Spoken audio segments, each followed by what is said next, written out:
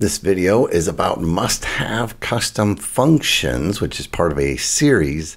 And in this particular one, we'll cover some device and platform custom functions that should really help you save time in your developing. To demonstrate these, I have a simple solution that's created. There's one table that has no fields, no records, and if we look at our scripts, there's nothing there. If we look at our custom functions, there is nothing there. Now, whether you like custom functions or not, I think you'll really see some benefit here in using this. So we're just going to create a new one and see if you've ever had this issue before. Suppose you want to do something just for the Mac. And so you want to determine what platform is this, if you can even recall that it is platform. Maybe it's system. Oh, it's probably a Git platform. Sometimes you have to put the parentheses. There it is, Git system platform. This returns a number representing the current platform. Well, that's great, but what number means what? So now I have to go to the help file and let's type in system platform.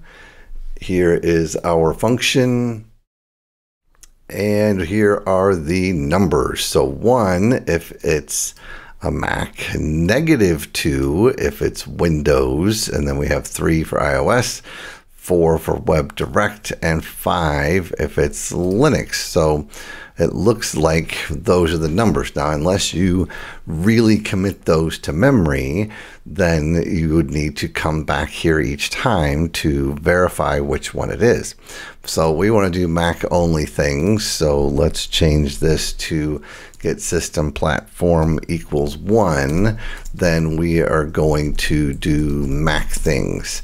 But maybe we also want to look at if get system, and now we have to go to platform equals, maybe we want to, if it's an iOS, well, what was that number? So now we have to go back to this help file and see, was that the negative, or was it a 3, or was it a positive? And there it is, 3 is iOS. So let's go back and we'll put the 3, then we can do iOS things.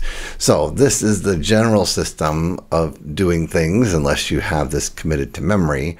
So what if there was an easier way to accomplish this? So we'll just save that, and we are going to bring up our best of the best scenario, and we are going to do the same thing. We'll do a script.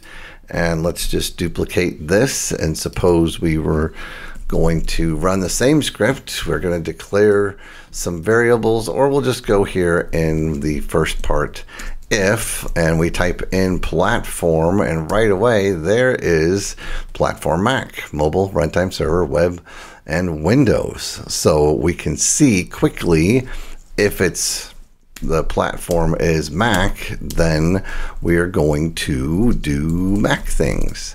And else if platform, and now we want mobile, iOS, then we do iOS things. So much quicker right out of the gate, and it's simply using a custom function. So let's look at the platform Mac custom functions. It's very complex, so you want to make sure you zoom in here.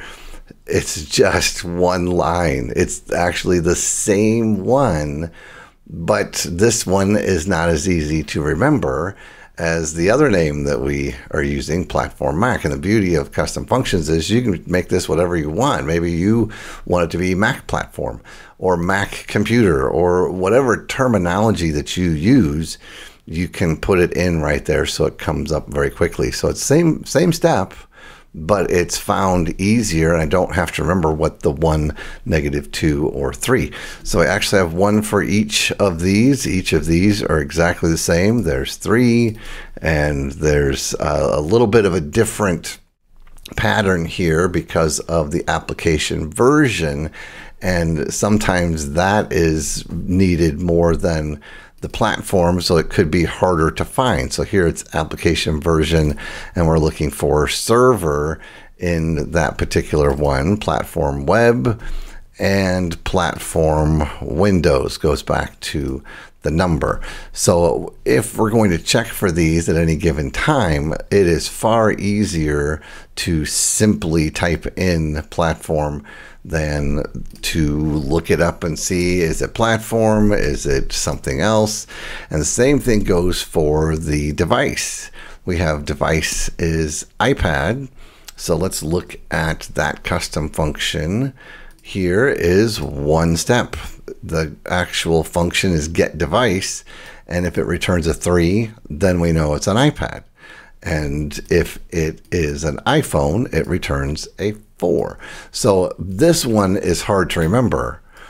This one is very easy to remember, and you can quickly go about your business and do iPad things and just quickly jump to what it is you're looking for without looking to the help file or your memory to accomplish it. So very simple, but very powerful and time savings compared to the previous long way method of accomplishing this same thing. So I hope that helps. I hope that is something you can put into practice to save you a bit of frustration and time in your development process. And be sure to like and subscribe for the upcoming custom functions in other categories to help you save time as a FileMaker developer.